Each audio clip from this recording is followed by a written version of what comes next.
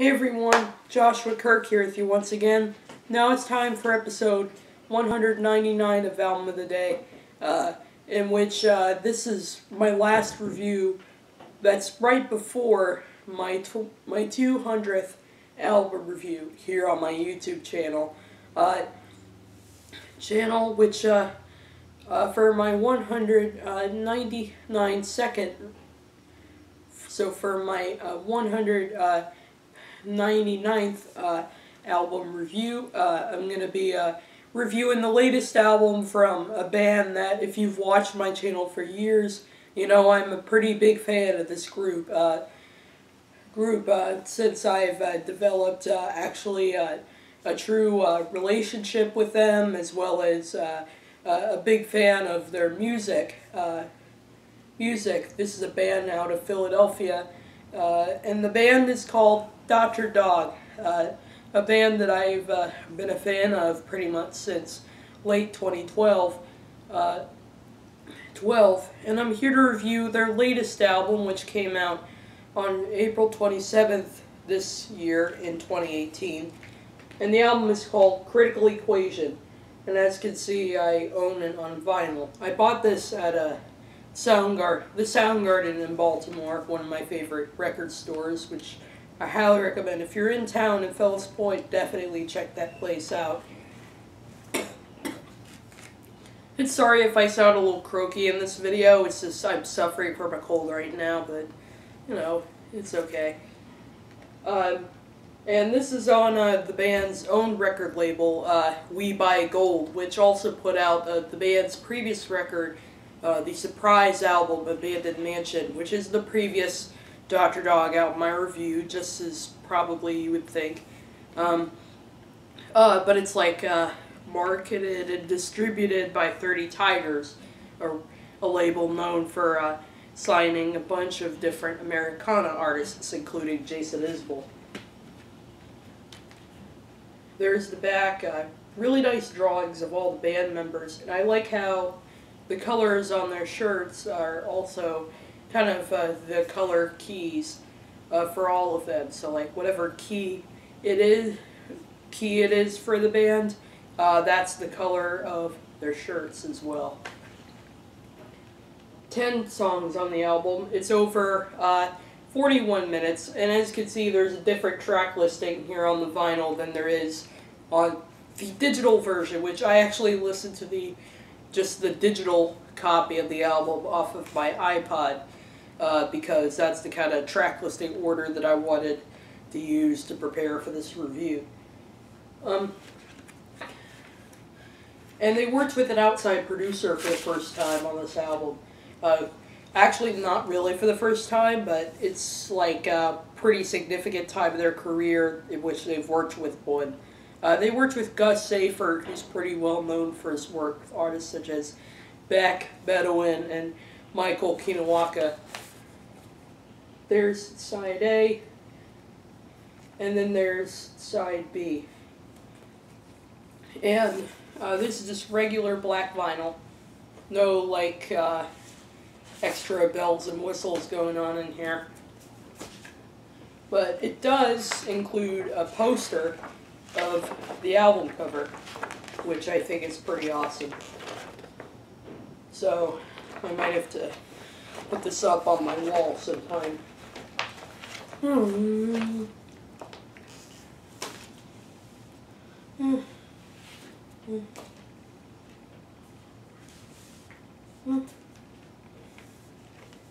Yeah, and that's the vinyl for Dr. Dog's new album, Critical Equation. Now, Dr. Dog I do think that Dr. Dog's most recent output has definitely been some of their most versatile work to date. We had kind of the stripped back and soulful B-Room, the highly experimental, rough around the edges and conceptual, the Psychedelic Swamp remake, and as well as the folky back porch pop of Abandoned Mansion. But with this new album, they've definitely sort of gone back to their roots somewhat, but at the same time definitely sounding like a whole new Dr. Dog here on this record. And I think the Gus Safer polished production on this album definitely sort of displays that. Like on the opening track, Listening In, which I think is a really good song, really great opener for the album, and it definitely does see the band really kind of experimenting a little more with its kind of weird off-kilter keyboards, the soulful bridge, which is a really cool tempo change towards the end of the song. End of the song, and Scott McMicken is singing with his vocals sort of delayed with a space echo effect. Like, it still definitely sounds very much like Dr. Dog with its very earwormy riff, along kind of earwormy guitar riff, and really nice steady bass line and drumming, but definitely a lot more kind of like bells and whistles to kind of surprise the listener. But it's good to see a more revitalized, kind of fresh Dr. Dog than anything we've heard from them before. And the song's kind of simple lyrics do kind of fit in with these grooves really nicely. I would say this album is probably one of the easiest albums to comprehend lyrically from the band. Even at this album's most nonsensical lyrically moments, like the song Go Out Fighting is probably the closest that it comes to that sort of lyrical approach. But even there, we still definitely do get a really good idea of what the singer is trying to make a point of here. And I also love this track because I love how catchy it is. I love the refrain, "Go out fighting." It just gets stuck in your head. And fits very well over the kind of playful organ line. And Eric Slick's drumming on the song definitely syncopates with it very nicely. And then of course the song has that really outstanding psychedelic guitar solo towards the middle. Towards the middle.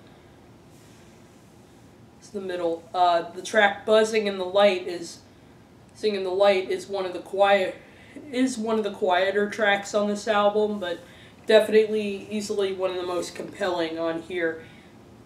I mean, the melody on this track is definitely one of the most well crafted on here, and really does show that the band still has definitely the chops to create a very memorable, a very simple yet very effective melody.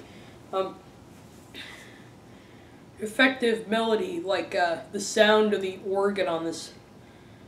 And I like how every song on this record pretty much sounds like the band like recorded it live as well. Like, this is one of the few songs that, for example, has like very little overdubs going on the track. A lot of it's performed live from that sexy organ lick along with the drums, which sound like they were recorded in a really nice room where there's the perfect amount of reverb and stuff like that. And then of course there's the really beautiful, soulful vocal performance from Toby Lehman here. Which makes it so satisfying when he says stuff like, "Swarm of bees, they form a pillow under me, buzzing in the light of this world." Another song where the lyrics are kind of nonsensical, but at the same time you do kind of get a good idea of,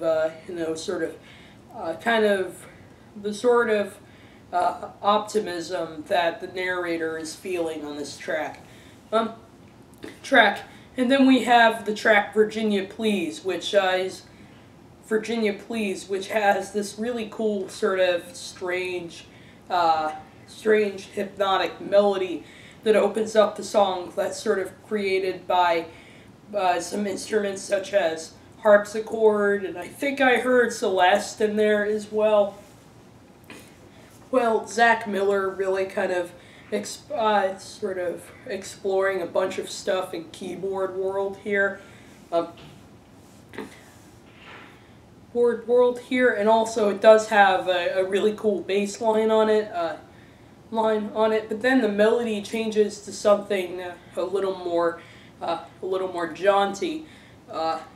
Even as the song does sort of address a relationship that's sort of fallen apart, and he's sort of feeling a sense of confusion and the sort of confusion that he feels, but he somehow still really does have some empathy for her, even as she's doing things that he doesn't want her to, like becoming a stoner and stuff like that. So there's definitely some very smart lyrics going on here on this track, along with it being one of the catchiest songs here on the album. I mean, it does have that really cool sort of smile-inducing harpsichord solo in the middle, which I think sounds very nice on there.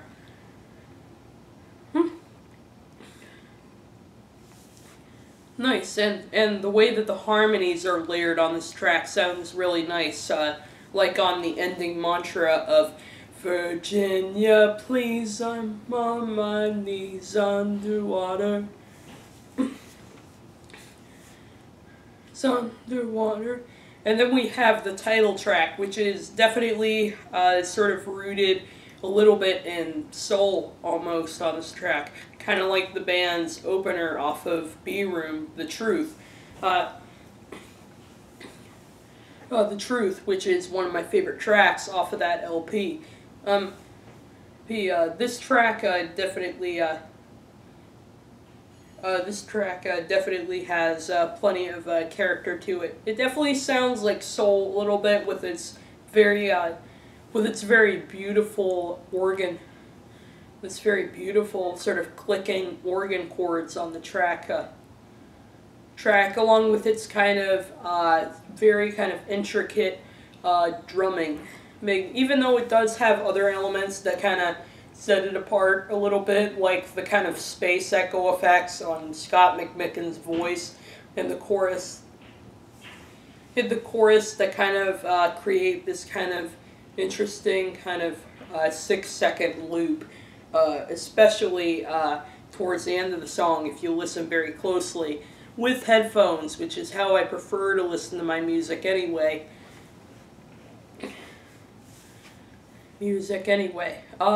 And this is another song that sort of talks about it's about sort of kind of the hardships of like making a balance in relationships and stuff like that. Really, the whole critical equation demeanor can be applied to anything, whether it be like trying to do something with purpose in your life, or trying to, sort of keep your relationship glued together. And it really does apply to this album really well. This is a band where the equation of rough and lo-fi elements and polished, well-produced elements is definitely very critical here. So this song, I think, really defines this record really well. And then we have another Toby Lehman composition, True Love, which is kind of like this fun, sort of almost like alternative country folk sort of song that definitely has a very kind of fun, summery sort of vibe to it, with its very optimistic acoustic guitar,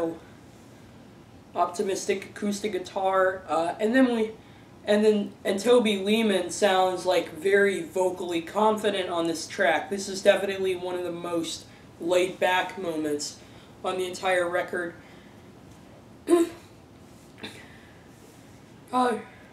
on this record, and the lyrical content does show Toby Lehman trying to find true love, but yet still not really feeling quite ready for it, because he feels he's been under false impressions his whole life. Excuse me. Whole life. So I definitely feel this is probably the band's most optimistic record to date, both musically and lyrically, even if it does address some kind of dark topics. It's good to see the band sort of progressing as lyricists here on this album. This album, and also fantastic chorus on this track too, and also some of the other instrumental attention to detail they take to this song, like it's kind of it's very kind of persistent xylophone, like the kind of persistent xylophone, as well as that kind of psychedelic harpsichord that occurs towards the end of the song. I mean, the band makes really good use of the harpsichord here on this album. I mean, the instrument pops up more on this record than it ever has. But the way they use it throughout this album is definitely very well done. However, following this track is a little bit of a lull for me, the track Heart Killer, which the first time I heard it, I thought it was pretty good, but the more I listen to it, the more I kind of get tired of it. I mean, the verses I think sound pretty good. The intro's a little off-putting because it's like really kind of so in your face that it comes off as being a bit obnoxious. And I'd say the same for the chorus too. It's kind of so repetitive to the point where it kind of gets a little annoying in my opinion. So this is kind of the track where the band tried really hard to create a very catchy, bombastic indie rock song, but then it just kind of fell through the cracks and just coming off as the band just doing a little too much for me. But this lull doesn't last for too long. We get into one of the most beautiful tracks on the record, Night, which is definitely by far one of the most kind of soothing and meditative songs that the band has ever written. I mean, it's kind of atmospheric production, it's atmospheric psych folk production, actually kind of reminds me a little bit of the approach that Ray LaMontagne took on his 2016 record, Ouroboros, which was a record that I really liked from 2016. I say meditative for this song because this is kind of a song that sort of meditates on how night kind of is a time of day that kind of feels like yours, and you feel like no one's paying attention to you, and you're just at peace. And it's very beautiful and satisfying. The poeticisms of the lyrics of getting rid of the sun in favor for the moonshine. It's a kind of sort of sentiment that at first when you hear it you may be like, what? But the more you listen to it, the more you kind of find yourself just really drawn to the sort of introspection of this particular track. And the production on this song sounds fantastic. It's well. I love its kind of colorful, watery splashes of keyboards that sort of whoosh in. Almost like the wind a little bit. On the track, that was definitely a very nice element over over the more straight-ahead folk groove that it goes into. And it also has a really nice kind of out-of-tune piano on the track too.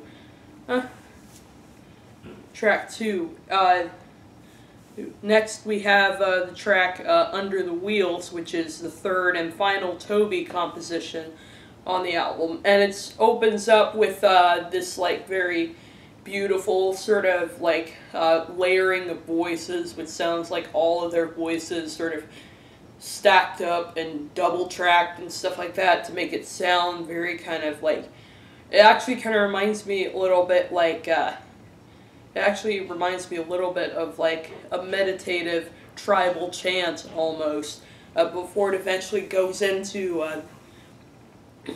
kind of this fun sort of country tinged indie rock track, which actually that combination really works here on this track. A really good hooky guitar riff on the track, and it's like it's recorded very nicely, where you can actually hear one guitar pretty much on each ear, which is pretty nice. Here, that's pretty nice. Nice, and nice, and lyrically, this track sort of reflects on stuff such as what his family believed in and stuff like that, and how that sort of helped him through life, but at the same time, he still kind of feels like but he still at times feels kind of like that random someone who's kind of like greasing the wheel, and stuff like that. Definitely like very poetic, smart lyrics on this track. And then the album closes with what's probably my favorite track on the record, Coming Out of the Darkness. I mean, one of the catchiest hooks on the entire record that will definitely have you singing along for sure. You may think, and you could see from the title that this is definitely yet another sign that the band is sort of progressing and finally finding a new purpose in life, which you can hear in the lyrics a little bit, and the production on this song sounds really cool as well. That beautiful harpsichord, that really syncopates nicely with the bass and drums on the track, and there's some really cool guitar things going on. I mean, there's even a funny point, like, towards the end of that instrumental break, where I hear, like, the guitar being put through a wah-wah pedal, so it sounds very kind of, like, so it has this very cool sort of, like, wow sound that if you listen very carefully, you'll see it as like a very funny, satisfying end to that instrumental break, which before that is a really interesting bridge where it's basically like purely like synthesizers and keyboards. I mean, the layering and attention to detail on this album really does show that Gus Seyfert really did a good job of helping the band sort of get out of their comfort zone a little bit and trying new cool ideas while still sort of maintaining their skills as musicians. So yeah, overall I'm definitely very much digging this album. I think, in my opinion, it's probably their most masterful record since 2013's B-Room. Even though I thought Abandoned Mansion was definitely a really good album, as you may see from my positive review from last year of that album.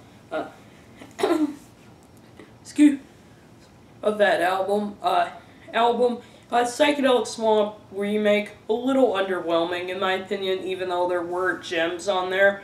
But like Critical Equation is definitely a good, much needed step forward for the band, because you kind of have to sort of get out of your comfort zone and evolve as a band, or otherwise no one's really going to want to listen to your music anymore. And otherwise, your music is just going to come off as boring if you just keep rehashing it.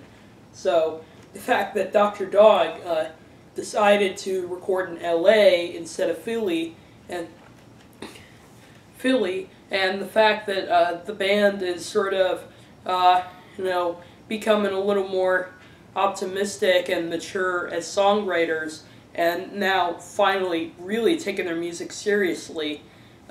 So, like, the fact that this is all happening for this one album is definitely very rewarding. So, I'm definitely going to give Critical Equation an 8 out of 10 for sure. One of my favorite indie records of the year. So, like, if you've been a fan for years, I think you're going to really like what's on here. Anyway, that's my review for this album, and I'll see you for review 200. It's going to be a big one, trust me.